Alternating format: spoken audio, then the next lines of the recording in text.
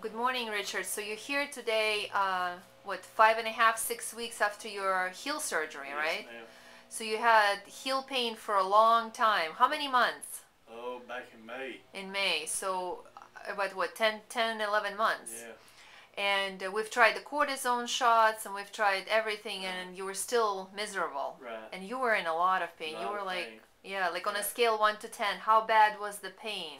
Yeah, bad. Bad? Real bad. I had to work, and I don't know how I done it. Okay. I just had to do it.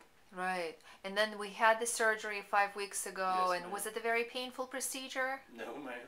Could you walk right after the surgery? Yes, ma'am. You just had to wear the boot. Right, the boot. And we did that arthroscopic procedure, so you had two tiny cuts, one on each side of the Right. foot. So how do you feel today? I feel good.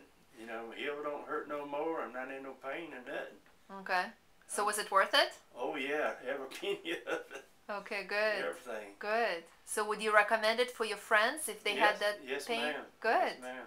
So yeah, you did very good. I mean, you've recuperated really fast. I can't believe I'm actually letting you go today. Yeah, my wife ready me to go back to work. Good.